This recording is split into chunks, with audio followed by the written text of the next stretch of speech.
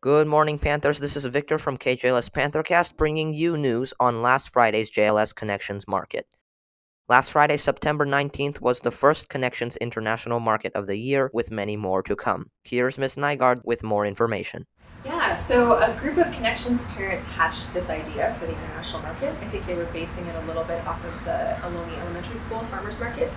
And so this is the first year we're trying it. We're super excited about it. It should be a once-a-month event. And any JLS can either sign up to sell their items or can attend and buy the items. It seems like there's a really great turnout. The spots for selling items filled up right away, and so they've actually expanded it. So we're going to have 25 different vendors today at the first market.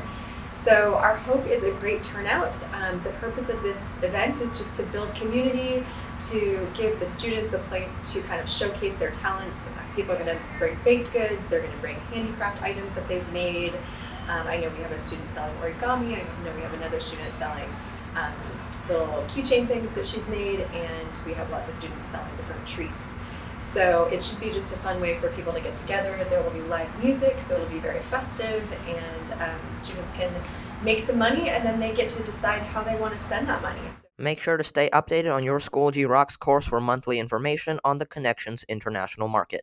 Anybody can sign up to sell. This has been Victor from KJLS Panthercast, and now back to the anchors.